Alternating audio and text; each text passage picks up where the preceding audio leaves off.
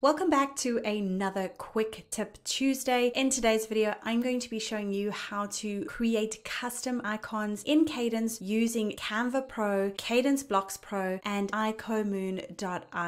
Okay, so just a note, before we begin, we are using the Kadence Blocks Pro plugin and the Canva Pro package. We are going to be using Canva to create the images that we are then going to turn into icons and upload to our Kadence website.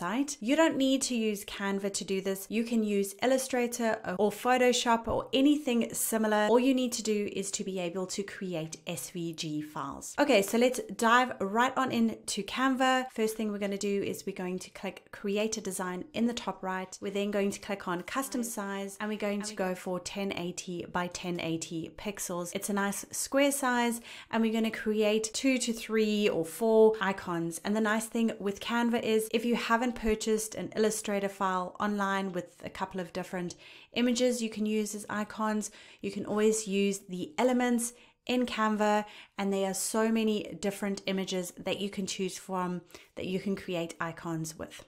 Okay, so I'm going to go for kind of a Christmas theme here. So I've recently used these ones, but what you can do is if you're in Canva, just type in Christmas, click enter, and you'll see how many come up here on the left-hand side that you can use. And the nice thing is, if you, for example, choose this one, which is what I'm going to go with, then it also recommends ones that are pretty similar. So I can click see all, and then I've got a whole bunch that I can choose from there as well. Okay, so the first thing is I'm going to click on one that then pops into my board, and I'm going to just resize it and make it as big as the board. And then I'm just going to come to position here in the top right, click center and click middle. Then I'm going to click add another board, but I'm going to go back to the first one and I'm just going to give it a name. So let's call it Christmas or just tree. Let's call it tree. Okay, then we're going to go to the next one, and that's a nice snowman, and let's just resize it, position it in the center and the middle, and then give it snowman. And then we're going to click add page, and then we're going to do that for a couple more. Okay, so once we are happy with our images, we're then going to come up to the top right here. We're going to click share. Then we're going to click download, file type, we're going to click this drop down and we're going to go for SVG, and we're going to make sure it is a transparent background, and then we're going to click download. So as I mentioned before, if you don't have the free version of Canva, that's okay. You can create these on Illustrator, Photoshop, or any other design files that you have that can create SVG files. So let's name this Christmas icons, and then we are going to click save. I already have one, so I'm just going to replace that file, and then that we download as a zip file, and if we open that, we can then see all of our icons there. So the next step is to use icomoon.io to turn these images into actual icons. So we're going to go to icomoon.io.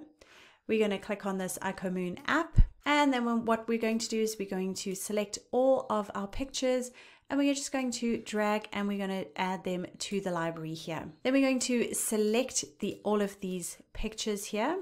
Then we're going to click generate font, and then before we download our font, we're going to come to preferences and we're going to change the font name. So let's just change that to Christmas and click close. We're then going to click download. That's then going to download a zip file. We're going to click save, and then we're going to extract our zip file.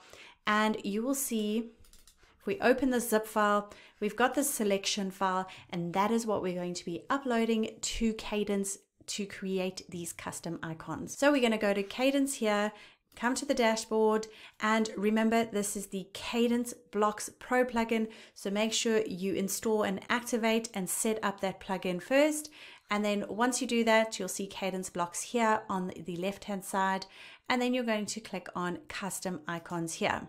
Now what we're going to do at the top here is we're going to click add new custom icon. We're going to give it a name, and then we're going to upload that selection file. So we're going to click upload an icon file, and then we're going to click browse, and then we're going to find our file, and we're going to select this selection file, and then we're going to click open, and we're going to click upload. So once we click upload, we will see all our icons there, which are almost ready for us to use.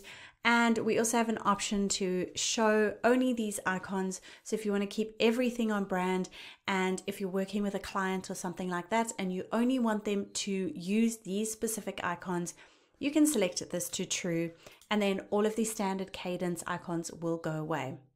I'm just going to leave it as false for now, and then I'm going to click publish. Now let's go ahead and we can either create a page or a post. Let's just create a page. We're going to click add new, and we're going to give it a title, and then we're going to choose a block to add these icons to. So let's use the list block.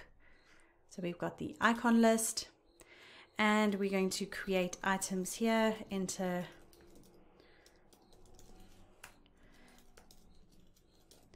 Okay, so we've created our list. Now on the right hand side, we're going to go to edit all icon styles together. We're going to click the cross here, and we're going to click this drop down. Once we click the drop down, there we go. You can see our icons. So let's choose the boot, and we can change the icon size to whatever size we want. And now we can do it with the other icon block. So there we go, and we can click the cross there, and we can select the snowman.